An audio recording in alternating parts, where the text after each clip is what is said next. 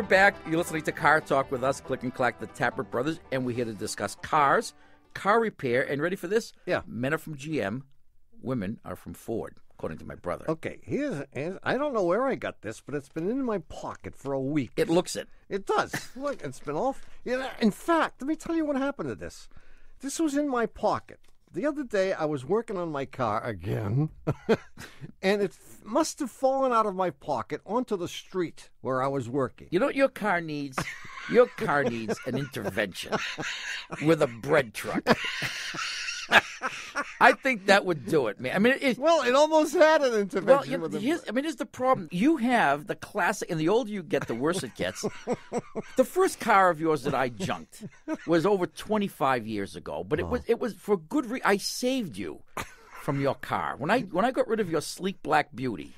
It was because Don't remind me. You couldn't let go. I was almost going to forgive you, but now it's over. You couldn't. The car was hopeless. It was never going to run again, and you couldn't let go. When I got rid of the '56 Chevy, when I got rid of the Renault Dauphine, remember all of those. You have me to think. Instead, what do I get? Grief. I've never sold a car, have I? No. So just leave the keys under the mat. I'll be over this afternoon. All your troubles. Okay, here we go. Go ahead. Tell us about GM and Ford.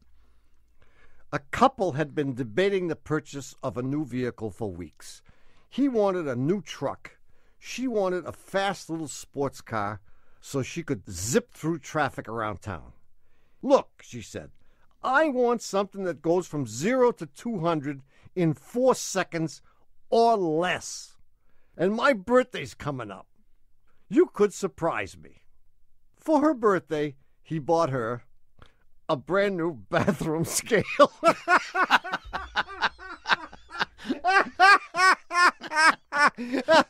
then it says, services will be at the Downing Funeral Home on Monday, the 18th.